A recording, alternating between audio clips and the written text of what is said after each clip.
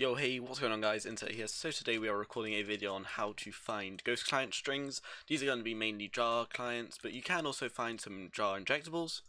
So yeah, if you want to come join the server that I am currently staff on, at hrifle.com, you can come play with Lambo, Automatic, Fancy, and you can even buy some Ethan versus UM3 keys. So 75% of the donations will be going to COVID-19 charities. So if you want to come help, come out the cause, and also stay safe. This video is heavily based on Controverse's video. So yeah, if you haven't seen that one already, he's a French YouTuber. Go check him out. He does some very good screen sharing content. So yeah, let's get right into the video. Okay guys, so now we are in Minecraft with a hack client. If I press right shift, it opens up a GUI. This is Onyx client. So a normal GUI, everybody knows it. Just get up all of the tabs. So you can see all of these tabs right here have different cheats. So you got aim assist, auto clicker, hitboxes, all of that jazz. So let's first talk about what are strings. Strings are characters in the game. So a string is self-destruct, sprint, aim assist, auto clicker, all of these.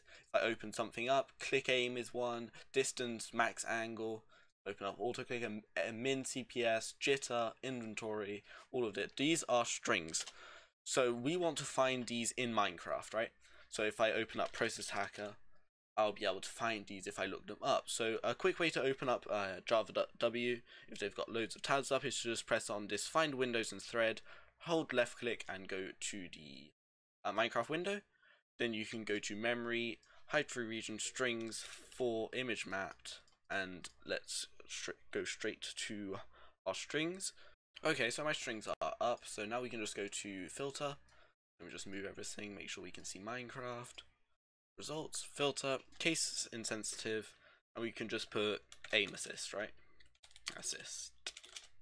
So we put aim assist, there, aim assist right here. So that is corresponding to that. If I put in click aim, so click aim is right here, and you find click aim right here. So that's what strings are. So let's go into an actual SS by pressing self-destruct. Okay, so I just self-destructed. Minecraft's being bad, but yeah. So I just self-destructed. If I press right shift, nothing opens up. So if I go back to here, strings for image maps, so we're opening up the self-destructed version now. Okay, so string just came up. If I look up filter and I put click aim now, click aim, it's not there anymore, so it has been self-destructed.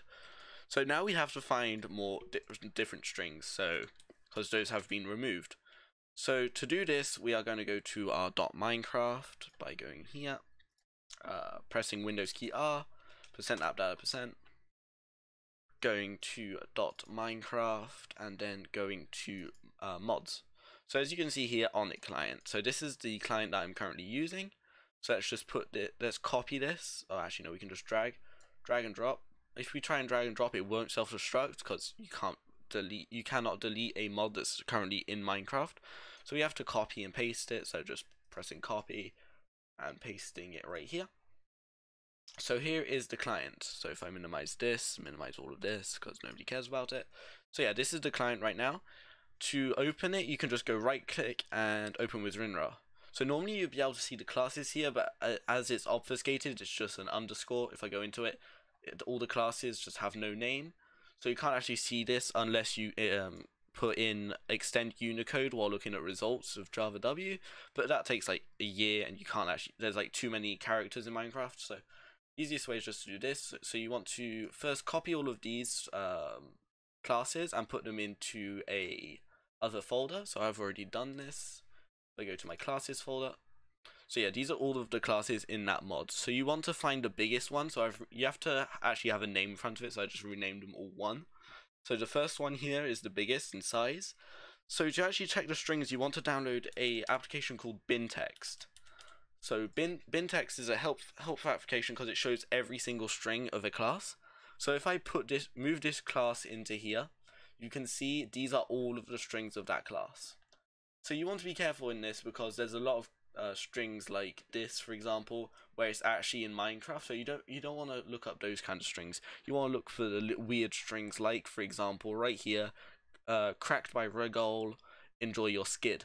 So if we go to our results right now and we filter case insensitive and we put cracked by, and you can see in the results right here, cracked by Regal. So so even while self-destructed, these are things you can find. Other things might be this one, so you can right click copy, so just to see if it's in Minecraft, just copy it, remove everything in front.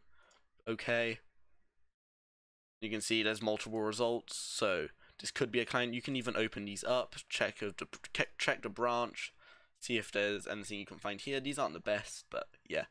If we look up cracked again, we can check the branch of that as well. So I've put cracked by. So you can already ban the player right now, because you know there's not going to be a player that has cracked by in a mod. I'm sorry, you're not going to find a keystrokes mod cracked. Gotta get your head out of the gutter at this point. So yeah, you can check here. There's nothing really important here though. There's nothing cool. So yeah, that's a string. So yeah, let's see if we can find a string for another client. Okay, so I just injected another client. This client is Bape, so as you can see here. And if we go to other, this is self-destruct. So yeah, we can do the same thing as we did with the other client. You can search up chest DSP and these will be here if it's not self-destructed. But if it's self-destructed, by pressing self-destruct. So yeah, well, that was a fast self-destruct. So as you can see, that was so fast, it probably doesn't actually self-destruct anything. It just turns off the right shift probably. So yeah, let's go find some strings for this client too. Okay, so I just opened up my mods folder and this is the client right here. It's called Bape. So you just put it onto your desktop as we did with the other one. Just right click, open with WinRAR, and you can see all the classes are already here. And these are a lot of classes. You can already ban for this if you find it, just by right clicking and checking the WinRAR.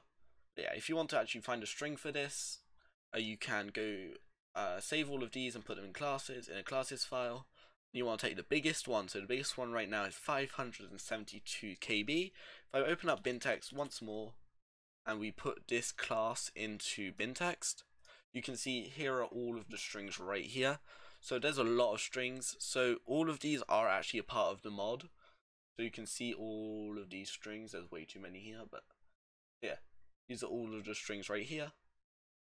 So yeah, I've already found one in this. If I go to WinRAR and string 4, so yeah, you can probably choose any of those. If you want to check this actually a string of the client, you can check it. If it comes up in Process Hacker, then close your MC, reopen it as without the client, and then look to see if the string is in there. So if I go to here, paste it in, you have to remove all of the spaces before. If you do, I search it up, and right here, there's the strings right there. If you can open it up, check more of it.